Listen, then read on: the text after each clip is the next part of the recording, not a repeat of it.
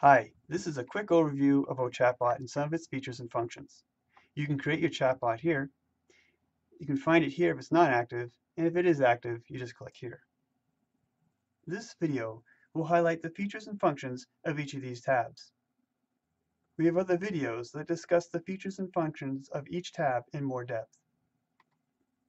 The first one is the questions. The default question comes up and is the first thing the user sees when you're engaging with them. You can have multiple questions and buttons and actions. Down below, you can add more intents. The second are global intents. Global intents are always listening and appear into the conversation when the user types and asks for something. You can create your global intents here. They can also be linked to questions. The assistant is a quick way to put FAQ type responses.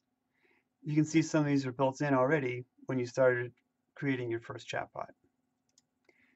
The lead forms and surveys allow you to easily create different types of forms, lead forms, support forms, as well as surveys. E-commerce connects to your e-commerce system. So depending if you have Magento, BigCommerce, WooCommerce, Shopify, and many others, it will connect to your database and allows you to pull in all the SKUs, the images, the product names, titles, pricing, so the AI knows what product to show at the right time. Settings allow you to create the custom colors you want, the dimensions of the windows for mobile and desktop. Variables allow you to put in different pieces of text such as a phone number, email address, a website domain that you're using in multiple places. That way you can change it easily in one place.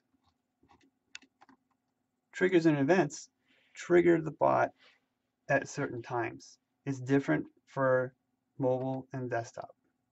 For example, you can have the bot come up full on desktop and just be a ball on mobile. Alerts send emails of all the form data and survey data.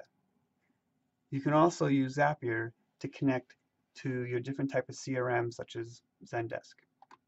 Reporting has many different types of reports. Fallback reports, page engagement reports, user response reports, survey summaries, and survey and lead response, individual response reports. The reports allow you to gain insights as to what people are asking, where they're getting stuck, what buttons are often being clicked, what pages people get stuck and want to engage the bot on, and what kind of questions they're asking on those pages, along with the regular survey and form data.